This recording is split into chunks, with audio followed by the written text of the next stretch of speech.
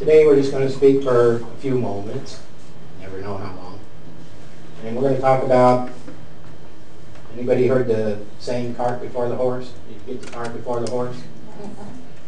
It's kind of self-explanatory what it means, but let's just think about it. In other words, it's kind of backwards, isn't it? A little hard if you got the horse behind the cart. The only way it would even halfway work, and it wouldn't work very good, was for the horse to push the cart then instead of pulling it. And so we're going to look at some examples in the Bible of people that did that, but the good news is we're going to see that through that all, there's some good news. So it's not bad news. But let's start off by, because I think we have all felt this. So do you ever feel like you've missed it? Yeah. I mean, I used to love, are you doing all you can for God? Well, all of us are going to, and so what does that do to us?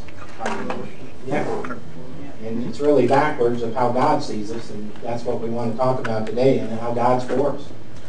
See, we got to get it in our head, no matter what, God's for us and He's not against us. Now, does that mean, Pastor Joe, people like to take it to the extreme, and we're preaching just go sin?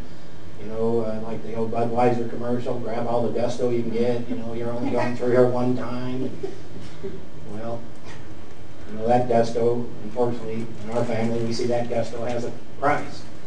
You know, my father was an alcoholic, and so the only positive thing that came out of that relationship, other than I eventually become to know the Lord, was that I decided I'd never drink. Because I know if I never drank anything, I'd never be an alcoholic. And that's usually how it starts, you know. I don't know if there's any wisdom there for anybody, but that it does start with one drink usually. And that person, for whatever reason, decides they need more. So there was only 2 of us brothers out of the 6 of us that made that decision. Some of the rest of them decided to try it out. Fortunately, all of them have come to the Lord now and gotten free from that also. But as I look around and see people held captive to different things, I'm just glad that I'm free. Amen. And, you know, and I'm getting freer every day. How about, do you ever feel like God can't use you? Well, there's another lie. Have you ever made any mistakes that you felt took you off the path, you know, that God had for you, or the plan He had for your life? And I'm not asking you to answer, but see, I can answer yes to all these, and probably in your heart you could say, yeah, I felt like that. But see, we can't go by feelings. Yes, let's admit it, we all missed it. In fact, the world missed it so bad that that's why Jesus came. You know, actually Adam missed it and caused us all to enter in. So we're not alone if we've ever had those feelings. That's what I'm trying to lead up to.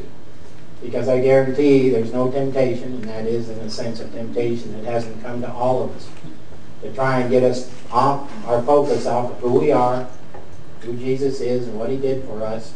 Because if He can do that, then we're not, who are we really focusing on through all these statements? We're focusing back on us again, which is a mistake. Because the Bible tells us not to focus on us, but to look in the perfect law of liberty and see what God sees in us. And so we've got to look at what God sees in us. So by this thinking, sometimes technically we're doing backwards. Curry used to preach about the backwards church, and as a Christian church as a whole, I think he's got some truth there. The church has got it backwards. And so very few are really preaching the grace message, and then those that are, like Pastor Joe's mentioned, and they want to take it to the extreme, and we're saying just go for it and do anything you want. And that's never been preached here, and never will be preached here. Amen. So, but we're going to look at some examples. And we're going to, you know, the Bible said the Old Testament, instead of using it as a club sometimes, which we like to do to get people, like I told you with Malachi, I was good at preaching tithing, boy. I thought, God's with me, you know, and you got to squeeze all the money out of these people. But, gee, that contradicts a pretty plain scripture that you need to give cheerfully. And I've been there where I haven't given cheerfully. I'm sure you have too. That I gave under compulsion. And I felt, well, like, you know, or the other extreme to that is, and kind of getting off my message, but just to show you how we get the cart before the horse sometimes. We get things backwards. Then it got to the point where people said, well, if you want God to bless you, then you have to give more. In other words, if you need more, your receiving from God is based on your giving.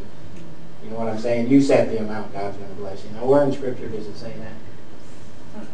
But we'll pull out some scriptures and try and use it, and again, put people under pressure. Well, And there's truth to sowing and reaping, so don't get me wrong. There's truth that sometimes if we feel like we should give and it's really God, first of all, if it's God, we will give it cheerfully. It's He'll give us the grace, He'll give us the desire to do it. And I've had times like that where, it didn't bother me a bit. And I said, well, we got it, and I believe God wants us to give it, and we've done it. And, we've given away cars and different things, and just because we felt like that was God. That's why we're here. Amen. So I don't think we made a mistake coming here either. But Abraham, he's a good example. The thing is, in the Bible, we elevate people, which we should respect. Abraham. We're going to look at Moses. There's some of these people in the Bible that we hold up as Bible heroes.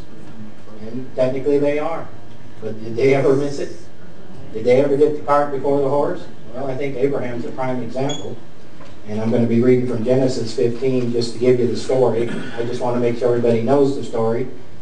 Probably most of you do, but there's always a chance we have somebody that's never heard the story. And this is actually before God renamed Abraham. He was called Abram. And Abram said, Lord God, what wilt thou give me, seeing I go childless? And the steward of my house is Eliezer of Damascus. And Abram said, Behold, to me thou hast given no seed, and lo, one born in my house is not my heir. In other words, he'd never had a child. So he's asking God. And behold, the word of the Lord came unto him, saying, Thou shalt not be thine heir, this Eliezer, but he shall come forth out of thy own bowels, shall be thy heir. In other words, you're going to have your own child. This is God. And he brought him forth abroad and said, Look now toward the heaven and tell me the stars, if thou be able to number them. And he said unto him, So shall thy seed be.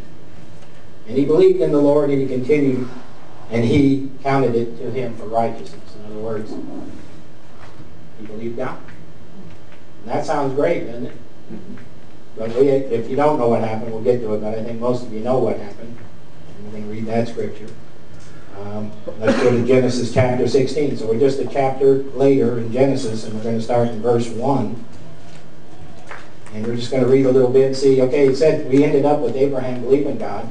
God told him, hey, you're going to have a child, and it'll be your own, and it'll be from your own loins. It won't be anybody else.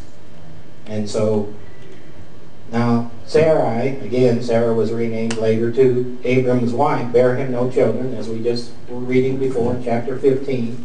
And she had a handmaid, an Egyptian, whose name was Hagar. And Sarai said unto Abram, Behold, now the Lord hath restrained me from bearing, I pray thee, go in unto my maid, it may be that I may obtain children by her. And Abram, hearkened to the voice of Sarai. So, I believe wives are supposed to be a blessing, but they can miss it too. Most of the time, though, I find them to be, or my wife to be a blessing, and she knows and adds the things that I need to know. And so we count on each other, and that's the way a marriage should be. It's 100% each way. Did you know that? It's not 50-50. Amen. Amen. Thank you, Pastor Joe. So, he listened to his wife, but, just the chapter before, just a few verses before, he said he believed God. And so really, Abram, at this point, should have said, look, it's not God. Actually, his wife was wrong, I believe. It's never God that believes restraining the wife. That doesn't make sense. When Adam and Eve go multiply and replenish the earth, and now, hey, sorry, don't want you to have children. So that kind of goes against that scripture right away. So Abram really should have told his wife, look, God took me outside and said, if I can number the stars, I'm going to have a bunch of descendants. It's going to be from us. Of course, she could have said, well, it will be from you, just not me. Because that's what she was saying, that she wanted him to go in. And so he listened to her, and Sarai, Abram's wife, took Hagar, the maid, the Egyptian, after Abram had dwelt 12 years in the land of Canaan, gave her to her husband, Abram, to be his wife. And he went in unto Hagar, and she conceived. And when she saw that she had conceived, all of a sudden, we see her mistress was displeased in her eyes. In other words, Sarai sounded like a great plan to her, but as soon as she conceived, it wasn't so fun then, was it? And Sarai said unto Abram, My wrong be upon me. Now I made a mistake. I have given my maid into thy bosom. And when she saw that she had conceived, I was despised in her eyes. In other words, the maid was saying, look, I had a child with your husband, and you ain't got nothing. And so you can see that one over well. And the Lord's judged between me and thee. So she realized she made a mistake. It was a little too late. You know, we all know that sin has consequences. Yes, we're forgiven. Yes. I mean, if I go rob a bank, does that mean if I become a Christian a day later, everything's okay and I'll never go to jail? How about if I do it when I'm a Christian? God's forgiven me, but there's a penalty. So obviously now we know what happened today. If you know anything about history, or if you don't, we know why there's a conflict between Israel and all the other nations. Isn't it amazing that they want that little sliver of land, and yet you add up all the nations the Arabs have, or the Palestinians, or whatever you want to call them, and yet they want what Israel has. In fact, really, the ones that are truthful don't want Israel to exist at all. So obviously that was a big mistake, right? I mean, huge mistake in a way. But I've said this before, and I always chuckled when this other pastor said it, but it makes so much sense here. God never gets caught with his pants down. In other words, this didn't catch him off guard. That's true. Because we know he did fulfill his word, right? And of course, Abraham had a son, and out of that, of course, his descendants became the Jewish nation that we know today. All right? So God, here's my point out of the whole thing. Yeah, they made a mistake, and in a way, it's a huge mistake that affects the whole world today. Think about it. Think about how the conflict over there affects our oil prices. I mean, everything. Somebody hiccups over there, man, something shoots up, and we don't know what's going to happen. And that all started because of one mistake. But look at the good side. God kept his word and never gave up on Abraham, did he? He could have said, you big dummy. You fool, look what you've done. I'm going somewhere else. I'm going to find another guy that listens to me. No. He stuck with Abraham, didn't he? And Abraham stuck with him. So that's good news. So, I mean, I'm showing you the bad side. The reason I'm showing you that is because we've all missed it. Not maybe as big as this. Sin is sin. Missing it is missing it. But God doesn't give up on you, so don't give up on him. He's always for you, like I said. How about Joseph? Now, Joseph, people can question.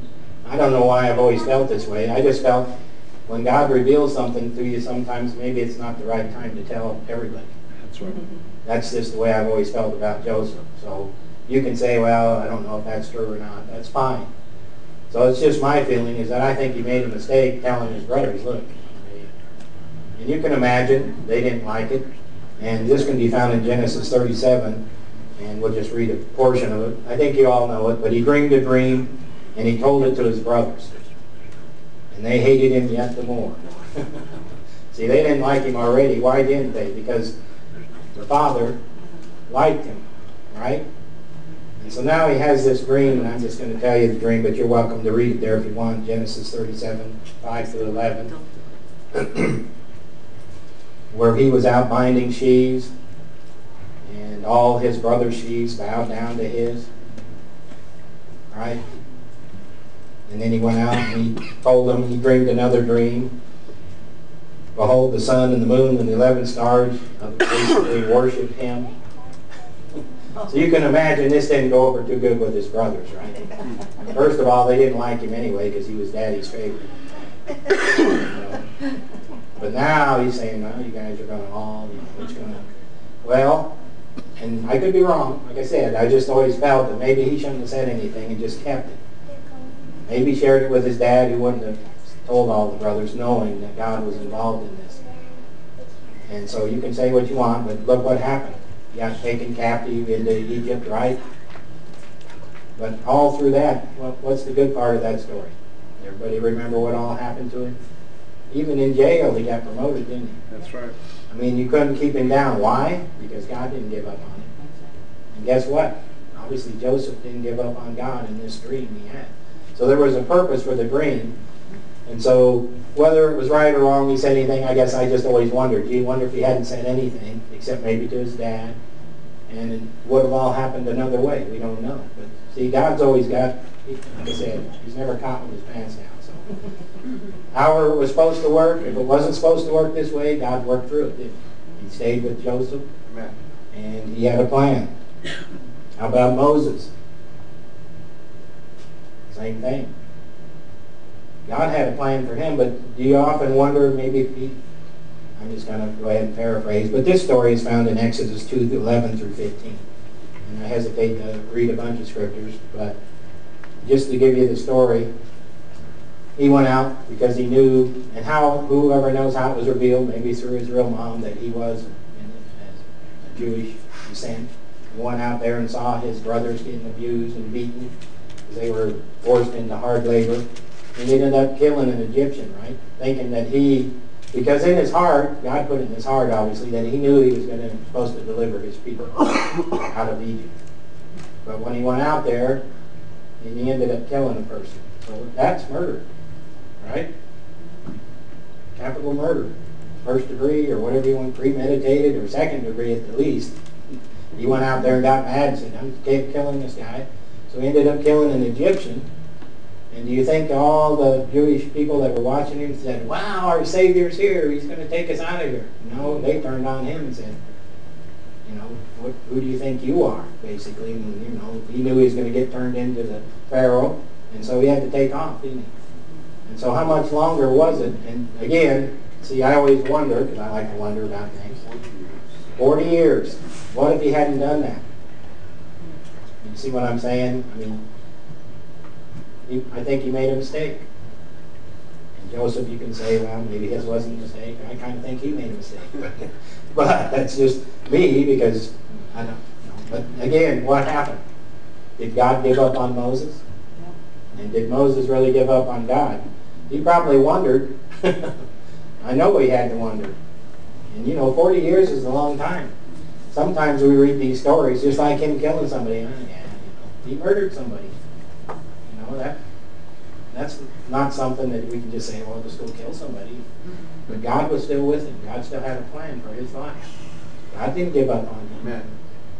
Now, I'm sure Moses, like I said, when he was out in the wilderness and he wasn't living in the luxurious palace, getting his baths and whatever else and all this, he probably wondered. And he probably knew that he made a mistake by killing this Egyptian. So, I'm just showing you examples of people that are heroes in the Bible, but they missed it big time. To me, murder's big time sin, right? So, I just want to encourage you as we go through today. I've given you a few examples of people that we look up to, and with good reason, because they stuck with God, and for a lot of the reasons today, we have the Old Testament that we can look back. Of course, God, again, He's preserved His Word and always will. But let's go to Hebrews. I want to just read here a little bit about Moses. And that's found in 11 chapter, and we'll start the 23rd verse. So, giving you the background, he fled and went into the desert. And, of course, God called him. You remember the burning bush. I'm sure everybody's hopefully seen the Ten Commandments movie. Not that it's very realistic, because they always take away from the Scripture. I wish somebody, maybe someday will. Even in the mini-series of the Bible, I was a little disappointed, I'll be honest. Because I would like the Bible to just be the Bible. I would like to see it the way it says right here. I don't want somebody saying, like when they came out of Egypt, you see the guy with the little crutch, right?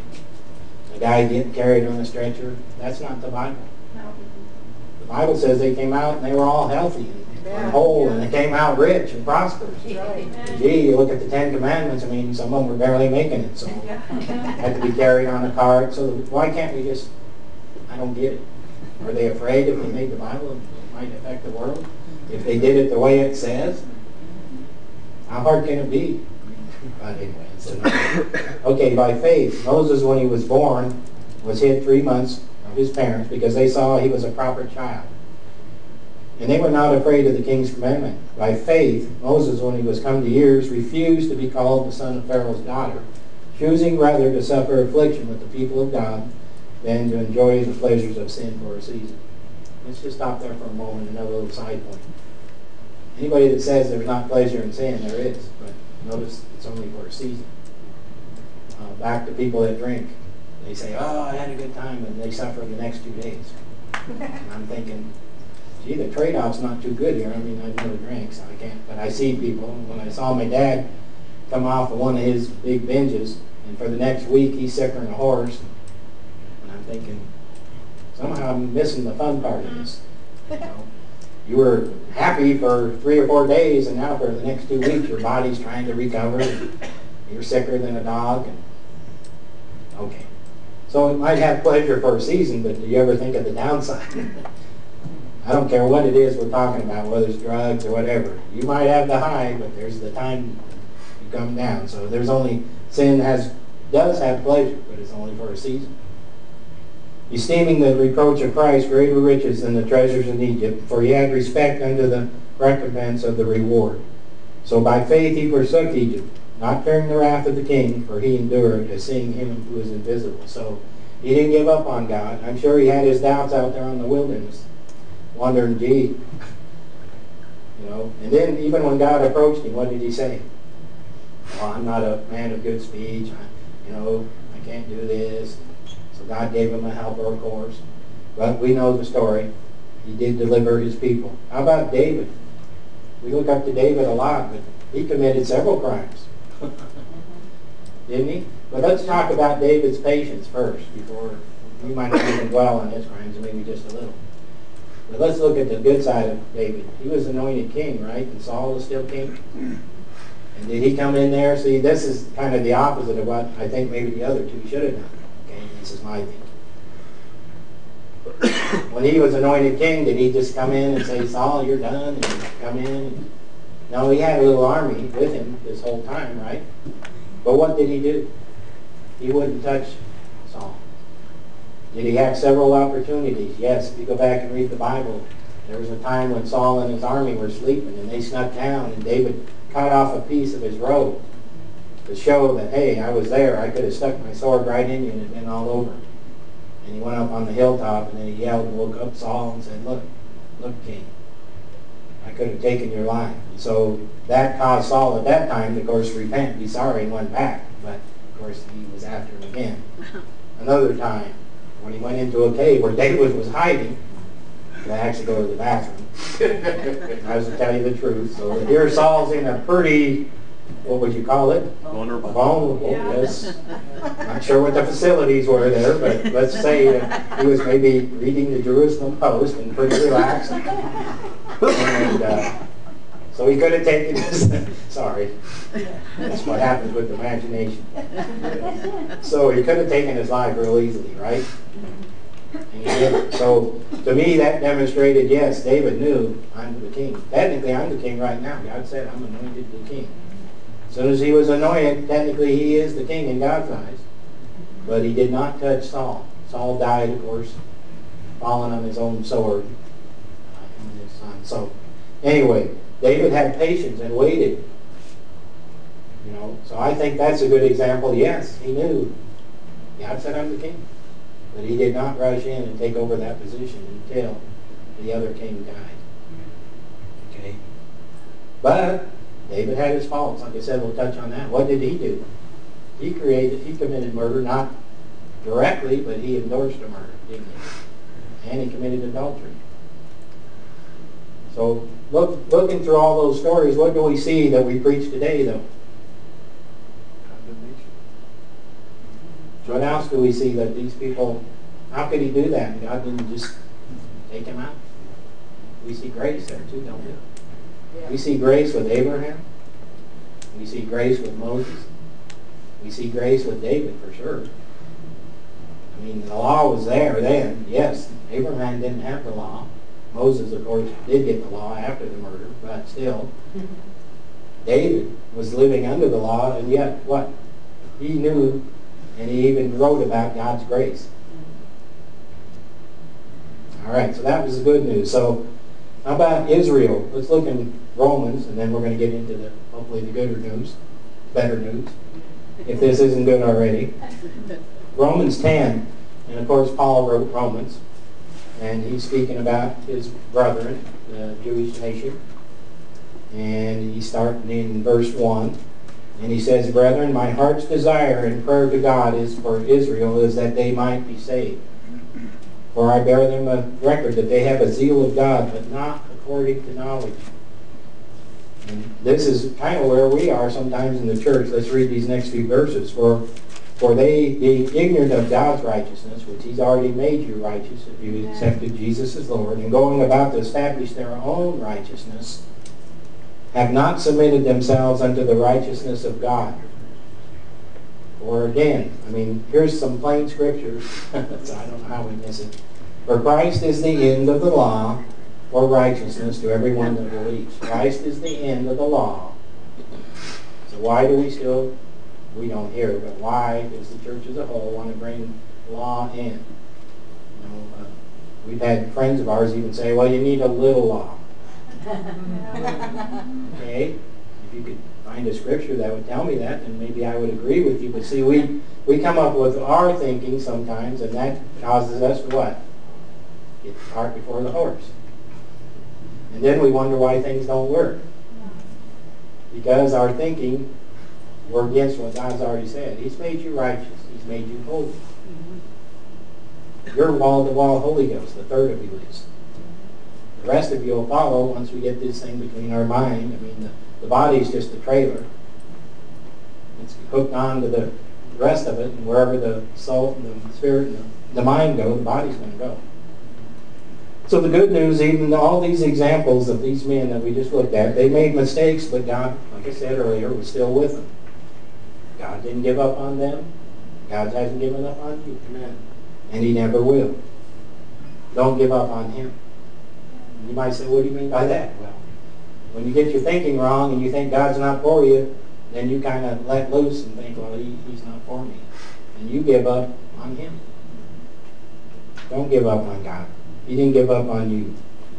Ephesians chapter 2, verse 8 says, For by grace are you saved through faith, and that not of yourselves. It is the gift of God. So it's a gift. Yes.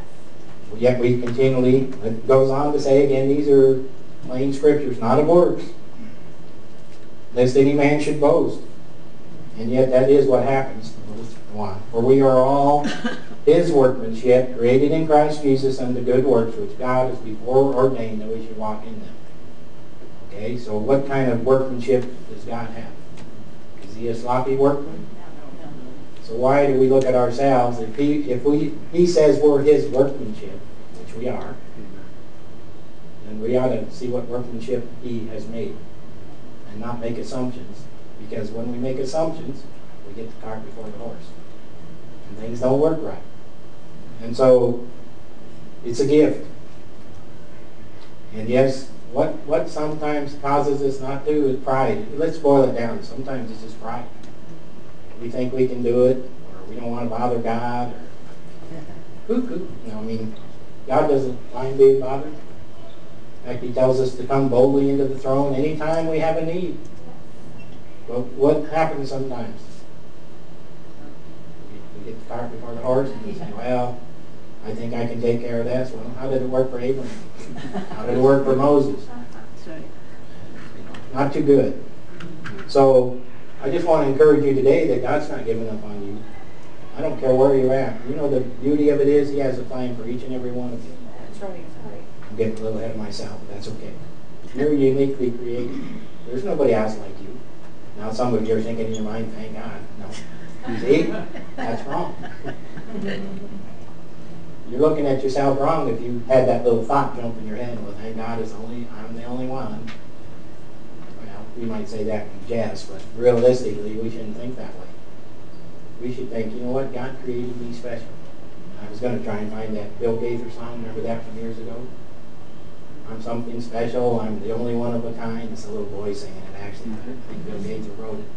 He's given me a body and a right, healthy mind. See, little children sing that, and they accept it because they're open. They say, yeah, God loves me.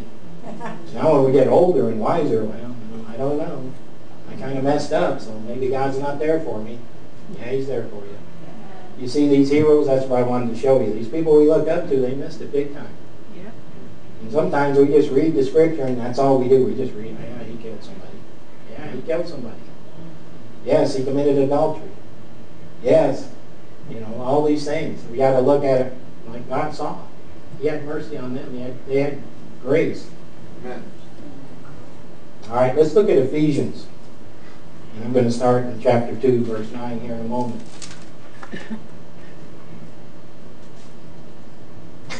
We're going for the 2 hours today, brother. Okay. Let me get the You extra just put in card. another CD. I'll get the extra cards Sorry. out. All of you that are, don't get up and leave. Oh, now you want to do the 15 on me. Is that really for real? That's for real. Oh, gee. Guess I'm a little more windy than I thought today. Pastor Joe, that you should have shook hands with me this morning. It came on me. That's a little joke. All right, let's look there. It says, not because of works, not the fulfillment. This is out of the Amplified, by the way. I should have told you that I'm reading. Chapter Ephesians 2, 9, verses through 10. Not because of works, not the fulfillment of the law's demands, lest any man should boast. So we're looking at the same scripture, but in the Amplified. It is not the result of what anybody can possibly do.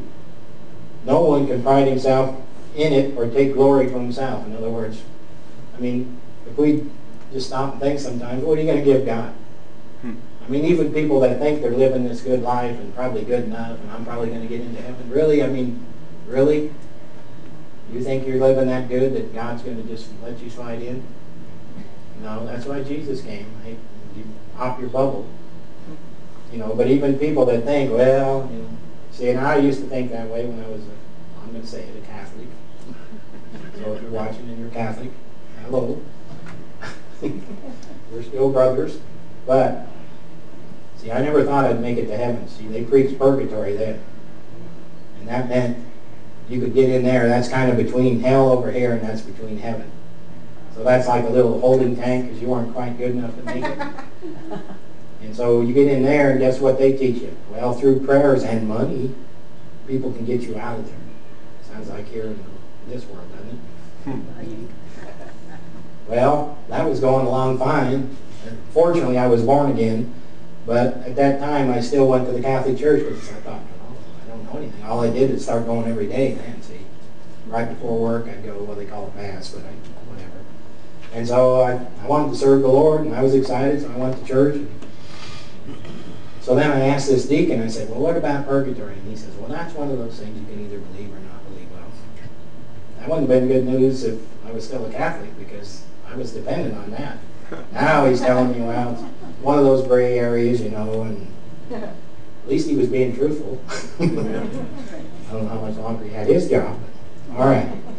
Let's go on and read. For we are God's own handiwork, his workmanship, recreated in Christ Jesus, born anew, that we may do good works which God predestined or planned beforehand for us, taking paths that which he prepared ahead of time, that we should walk in them, living the good life which he has prearranged and made ready for us to live.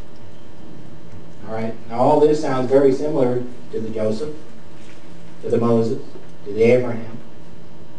Maybe you didn't have a vision or a dream. But we have Scripture. We have a more sure word, really. We can't just depend on a dream. See, they didn't have the Word. Let's think back. They didn't have the Bible. They didn't have Ephesians. We've got a more sure word of prophecy today. So no matter what dream or what prophet comes and talks to you, you better make sure it lines up with the Word. Amen, that's right. Because if it doesn't, that's where people get off base again. Okay, so we have this Word that God told me right here, he's got a plan that he prepared way long time ago for me. Right? And you. I'm not leaving you out, so stick with me. He has a plan for your life. And you might say, well, it doesn't seem like it. Well, it says here he does. Right? And he's got it laid out for you. Now we can mess it up, sure. Just like they did. Remember? Abraham kind of messed it up. Moses kind of messed it up. Joseph, I still say he messed it up. But God was still there, and guess what? Yes, through all that, did God still come back and get his plan through them? Yes. So he's not done with you yet. Okay? Right. So if you think, well, I don't see no plan in my life, well, you're still here, aren't you? And that plan's still in effect. Right? Right. And so sometimes, because we're focused so much on ourselves, when we turn our focus on the Lord and say, you know. See, I never asked him, should I come to this church? Just so you know. In fact, I've never, it's just like God says, it's time to go. That's the way I put it. And my wife, who's been my wife now almost 23 years, so we've made a couple moves that way, and she always confirms it. Like this last move here, just to share with you that God has a plan. I don't know what all I'm supposed to do here, but I'm here. I know this is where I'm supposed to be. And He hasn't told me any different. But we were in a church, just so you know, and this isn't to say anything about me, it's to say about God. We were there for 20 years. We helped that pastor start his church. Similar to what we're trying to do here, kind of a groundbreaking and trying to get the church going. And actually at that time, just to show you how the flesh can enter in, we were going to Kenneth Enfins's camp meeting pretty regularly back then when he was still alive. And we enjoyed that quite a bit. And our pastor, one that the church I had just left for 20 years, had gone to Rhema. Actually, he was here, and his brother was my pastor at that time. And then he felt he was called to go to Rhema, which he did for 2 years. And he said, goodbye, I don't think I'll see you because I believe we're going to go to Europe. Well, you know how we have our plans and God has his. Well, God told him, no, you're coming back to Denver after he graduated. So he did. And we were going to a church where my brother still goes now. And of course, like I said, we were going to camp meeting. And we were sitting there and something inside me just said, you know, you should go help Pastor Dan. That's his name. And but see, we were always good friends. So I drew back and said, well, I would love to do that because he's my friend, number one. So that would be great. So I thought, it's probably just me. But a little later on, then I said something to Irene. I said, well, you know, I just feel like this. And she said, yeah, I think so too. So from then on, and then I always try to do it the right way. The pastors maybe don't appreciate it, but I went to the pastor of the church we were going to and said, you know, this is what we believe God wants us to do. He gave us his blessing. You know, it's kind of hard when you're, you know, committed to a church and they know you're there and then you have to leave. So we did. And we met in hotels, and so maybe I could say, well, gee, I was in this nice bigger church, and now I got to help set up equipment. I got to see, we've been there before. It doesn't bother me. And so we stayed there 20 years. Never really thought we were ever going to leave till the Lord came this way, or however we go. The Star Trek transporter, I don't know, but anyway. So we. And actually, to be honest, I really didn't know Pastor Joe, so this is how it shows how God, you know, I think I met him 2 or 3 times. I met him once at Curry's camp meeting in Bolt, well, his DHT. And then we didn't go to the camp meeting that they had. Then we met him over at another DHT. And he introduced himself actually in Boulder to us. He was sitting behind us. The Lord, maybe? Don't know. But he was friendly, like he always is, and we had a break, and he introduced himself, said, you know, I'm Pastor Joe Finero, and right now I'm in New York, but Curry's asked me to come out here and start a church, and it was great, we thought, you know, and said a few more words, and then at the other DHT, Curry was long-winded, real long-winded, and so I snuck out, told Irene in a few minutes, you sneak out, and Joe, Pastor Joe, Pastor Randy, he was sitting out in the, like on a couch out in the foyer or whatever. We were getting ready to leave, and I saw him, and we stopped and talked. And he did ask me then, what church you going to? I said, well, basically Word of Faith. Oh, those are good churches. He, just so you know, he never asked me to ever come. Never hinted. You know, he just said again, we're getting ready to start a church, or maybe they already have. It's kind of Octoberish. So I think they were on the verge of starting something then. Still, even then, never entered into my mind, you know, we need to go help Joe. And so then I think we came here one Sunday. Well, actually, by then, we kind of, so on our anniversary, this is just a few months later. It just felt in my heart that we're supposed to go help Joe.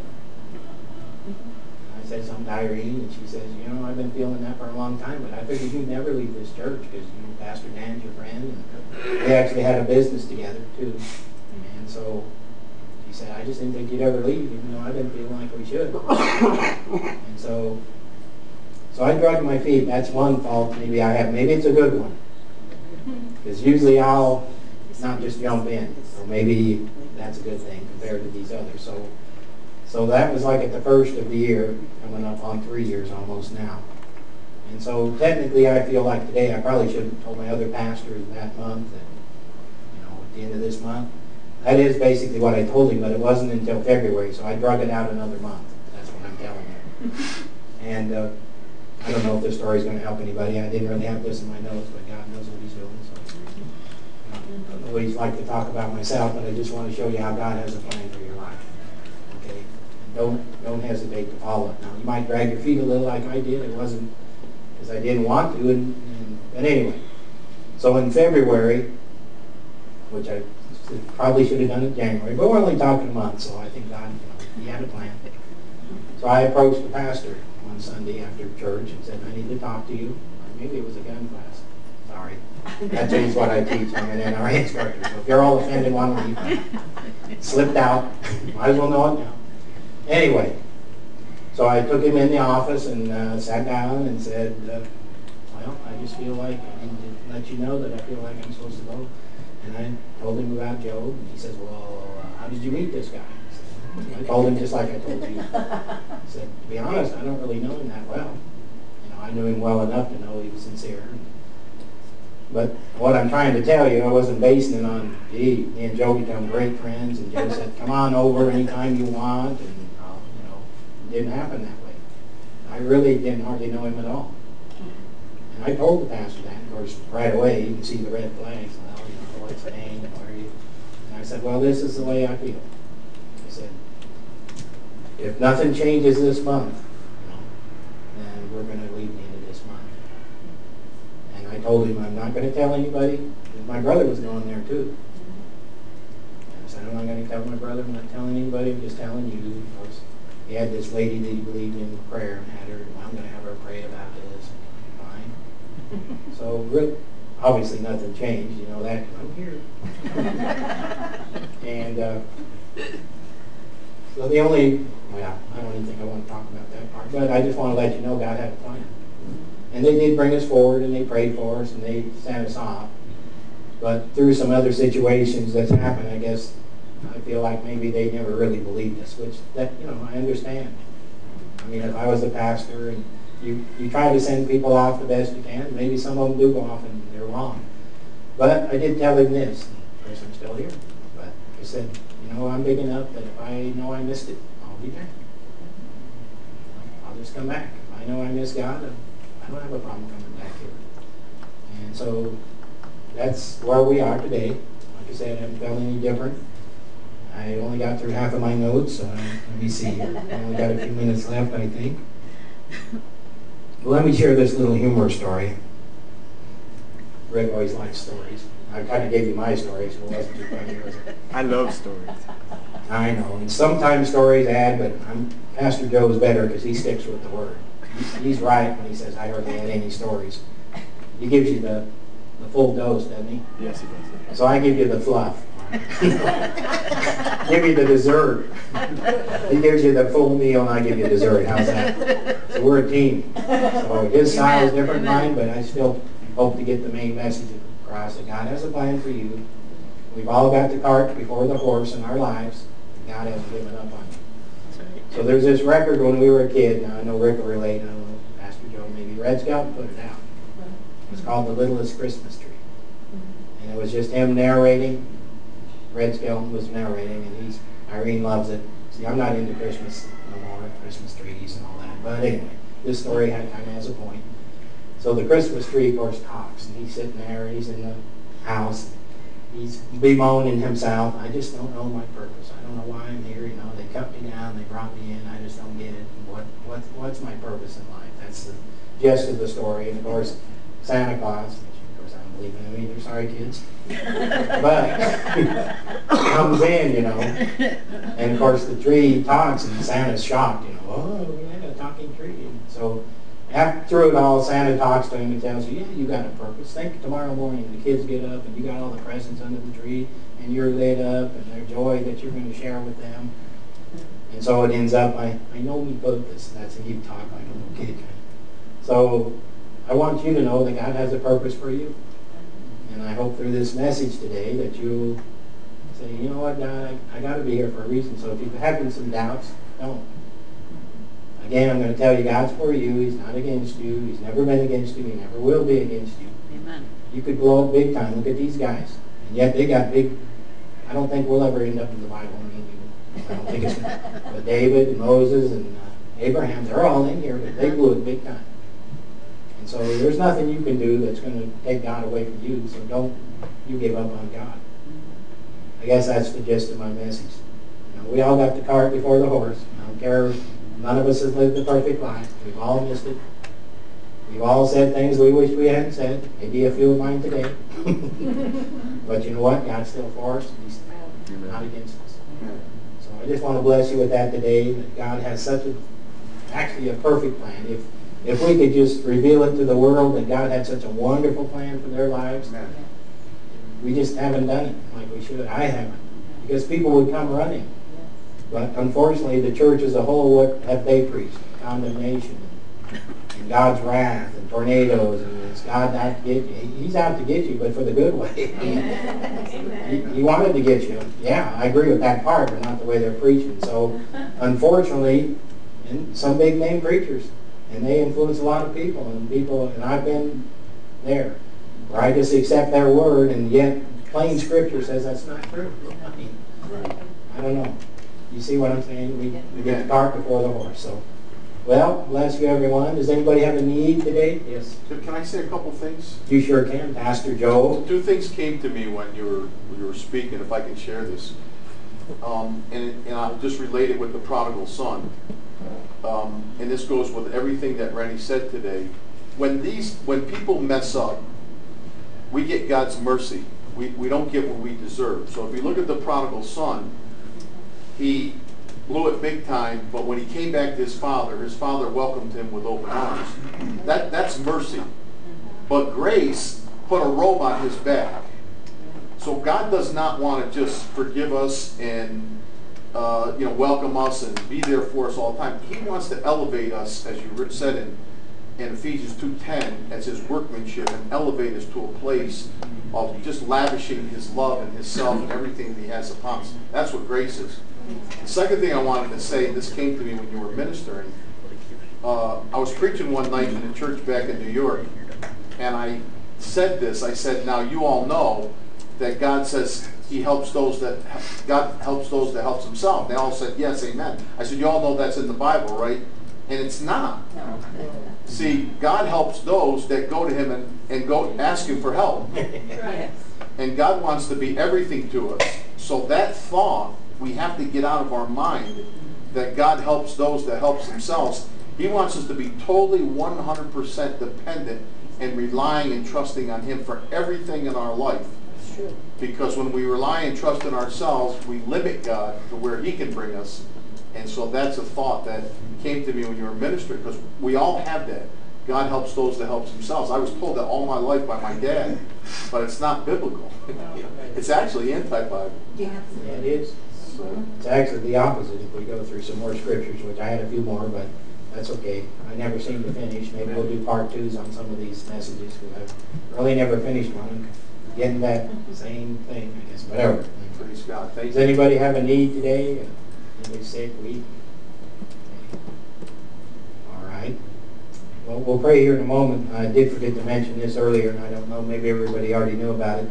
But next week we're going to have our 3rd annual church celebration, okay, which we're just going to do it here for a variety of reasons. One, we don't know what the weather will be. It could be super hot out still, or rainy, and we could have went to the park, but we just decided today doesn't seem like much air conditioning in here to me, but anyway, we're going to just do it in here because we do have the kitchen and everything, and so if you'd like to be a part or you think you're going to come, we do have a sign-up list here where you could put your name and maybe what you could bring, and if you can't bring anything, still come. That's right. Oh, you're one that's not bringing anything, sir. I'll talk to you later. No, just kidding with Ray. So, no, you're welcome to come. And, if any of you are watching on the internet, come on, enjoy Bring a friend. Yeah. Bring somebody. We just want to have a good time and celebrate our 3rd year here. And so everybody's welcome. And if if you can't bring anything, or, you know, don't know how to cook, that's okay. Okay? So this will be back on the table after church, and then if you, I know Irene's kind of been going around, but if you want to put your name on here, that's fine. Okay? Other than that, let's just pray, and we're going to dismiss. Father, we thank you so much for your word today, that it's gone forth not only here, and it is going to have an effect. You can take words. I just know that they go forth, and they do have an effect in people's lives. So we thank you today that each and every one that's here and each and every one that's listening, you're free. In Jesus' name. Amen. Hallelujah. Amen. Praise God. Well, hallelujah.